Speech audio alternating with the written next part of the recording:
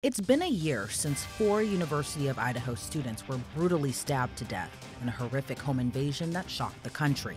Ethan Chapin, Xana Kernodle, Kaylee Gonzalez, and Madison Mogen were discovered slaughtered inside their off-campus home on Kings Road in Moscow, Idaho. A 7-week manhunt ended in the arrest of a PhD student who studied in a nearby town. Bryan Kohberger was cuffed thousands of miles away from the crime scene at his parents' home in Pennsylvania. The former PhD student declined to offer a plea at his arraignment and has since waived his right to a speedy trial, meaning a trial has been put on pause indefinitely. But what can we expect when what could be the case of the century begins? According to former prosecutor, now criminal defense attorney Matthew Mangino, the case has been built on a lot of circumstantial evidence. And that doesn't mean that you can't prove a circumstantial case. Certainly, many cases are proved without direct eyewitnesses and other things. What I would like to see here, obviously, is connecting the dots. We know that there's telephone evidence. His cell phone, Bryan Kohberger's cell phone, was in the area of where these murders occurred. We know there's videotape that surveillance cameras, home cameras, traffic cameras have captured his vehicle, this white Elantra. And then we know that there is DNA evidence, although it's very minute. It's on a sheath that was found at the crime scene, and it was matched through genealogy DNA and ultimately, when he was arrested, DNA was drawn, and there is a match between the two. So, how did that get there? How did the police, know to move forward with the genealogical investigation of independent businesses, and ultimately, how did they make that match? So those are all questions that I think jurors are going to want to hear. How do you connect all these dots together? The state has touted the use of DNA to build its case, which detectives say linked Kohberger directly to the crime scene. The biggest link? DNA discovered on the button snap of a knife sheath found near the body of Madison Mogen and Kaylee Gonzalez. Matthew Mangino says this DNA will play a crucial role in the trial, but it's not the only hand the prosecutors could deal. What we also know is that this is a very minute piece of DNA that was on this sheath that matches him. How does that place him there? Is there any other explanation for this DNA being found there? Is this potentially just touch DNA, which is a very small amount of DNA that could have been transferred by who knows what means as part of this investigation? I also look for there to be a lot of talk about the lack of DNA evidence. And we know that there is no DNA evidence, or at least that's what we know from media reports, that there's no DNA evidence that was found in Kohberger's vehicle from any of the victims in this case, and no other DNA evidence found in his apartment from any of the victims of this case. So that's going to be significant because we know that this was a brutal massacre of these four young college students, and there was a lot of blood.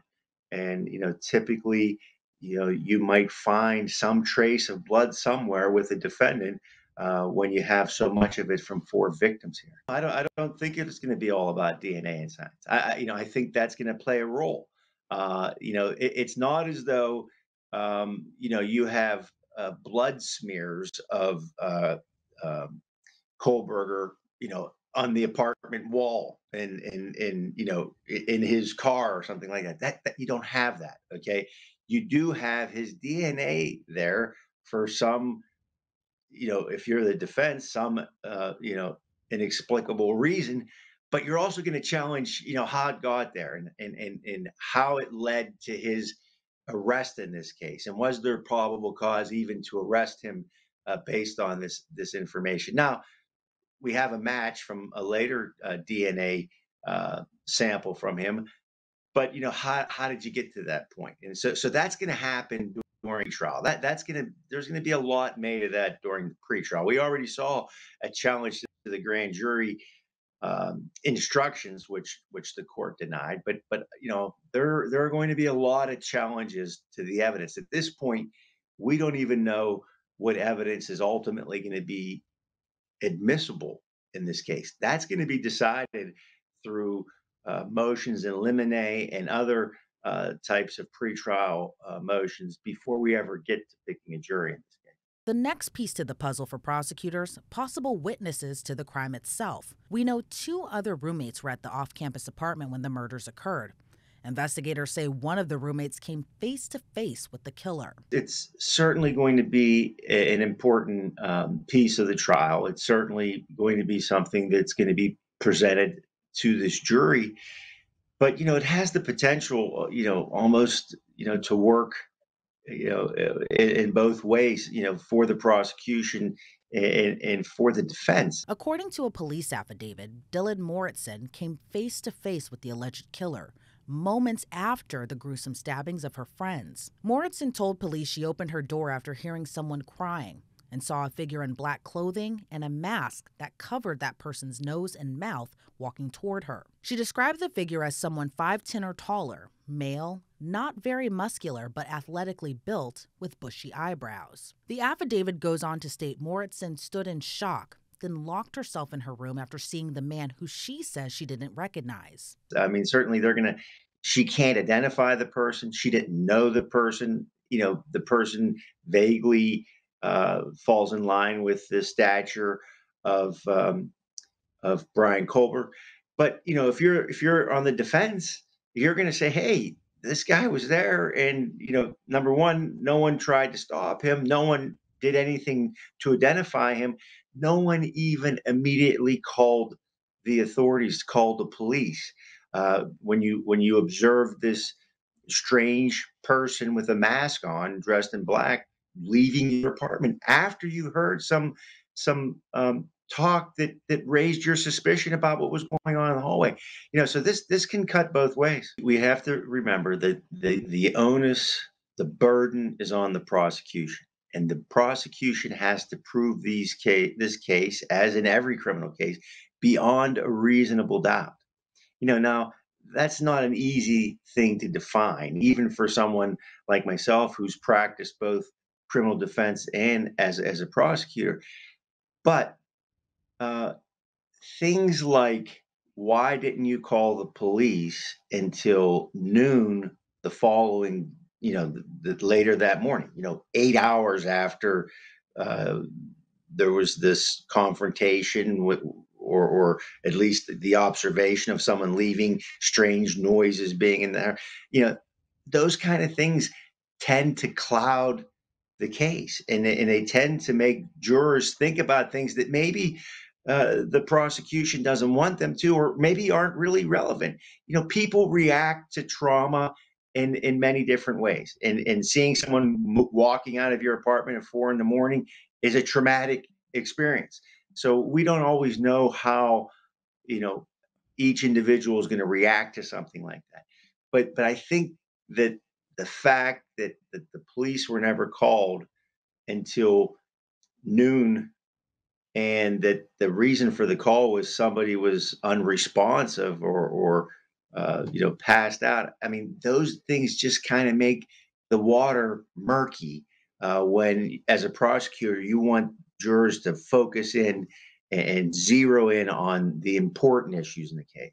I'd like to hear, from the neighbors that came over the next day, who were, called over because they couldn't find the other 4 who had been murdered, or they were worried about where they were. I'd just like to I'd like to hear their perspective on it, what exactly they observed when they came there, and what the demeanor was of the surviving roommates and things like that. Was there genuine concern, or what were the circumstances? So I think that would be important. And is there anybody who, and we don't know this, and this investigation is going to continue. I mean, is there anything about Bryan Kohberger that a witness could tell us that might provide some insight about him, or his frame of mind, or what he was interested in at the time? Those all just like your click history on your computer, but you're looking up things you're interested, you want to know about. You're also talking about those things sometimes too, and that's important to know as well.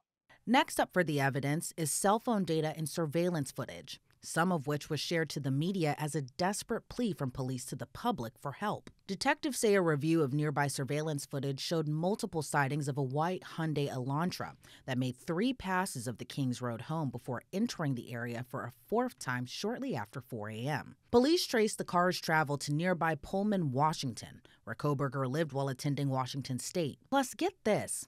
Kohberger's phone was also tracked to Moscow before and after the attack, but his phone was off from 2:47 a.m.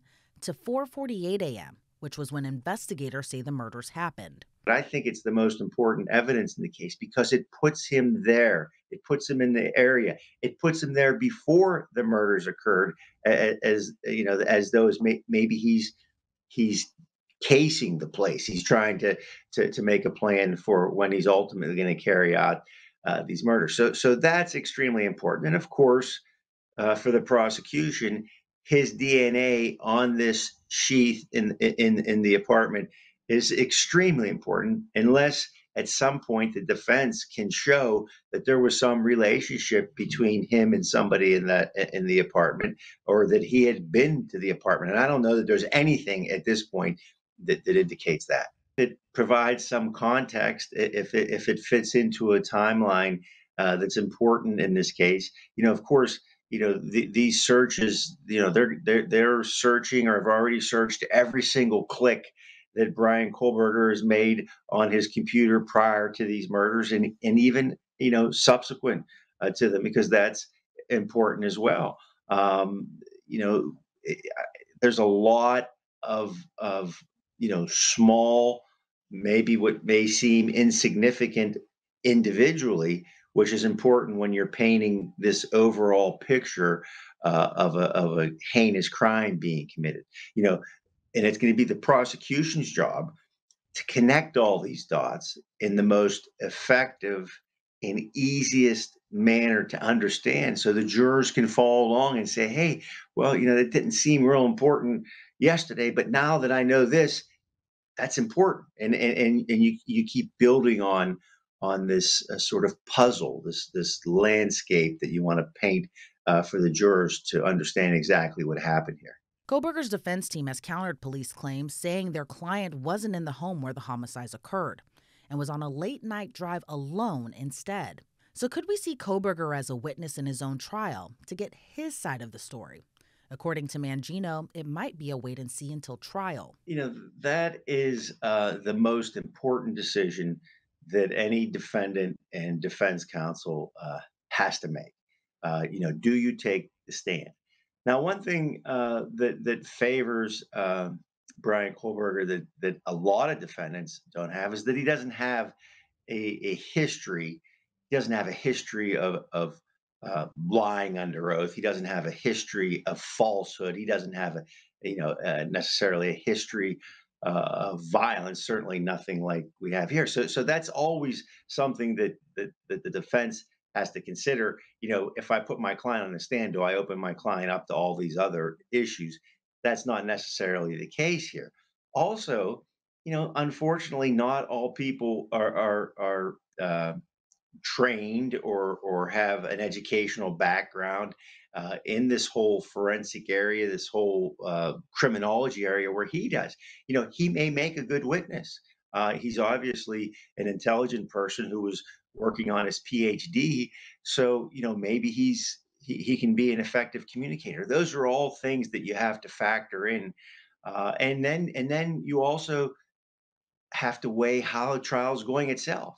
If you feel like things have went well in the state's case, maybe you don't put your defendant on, even if you have confidence that he could testify well, because you think you can get a not guilty verdict without him. So there's a lot that goes into making a decision about whether a defendant is going to take the witness stand or not. Despite various arguments from Kohberger's defense, a judge ruled in late October that cameras could continue to be allowed inside the courtroom for the time being. But the judge said the cameras will be controlled and has said he does not want the trial or any court hearings to get out of control. Just last week, the FBI and state investigators returned to the Kings Road crime scene to gather more evidence, images, and measurements that could assist them in the trial.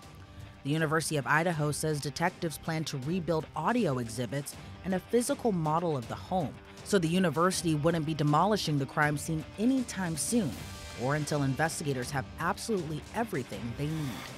Kohberger is slated to appear back inside an Idaho courtroom in January. Whenever we get new information about the case or the trial, we'll be sure to let you know. Reporting for Law and Crime Network, I'm Elizabeth Millner.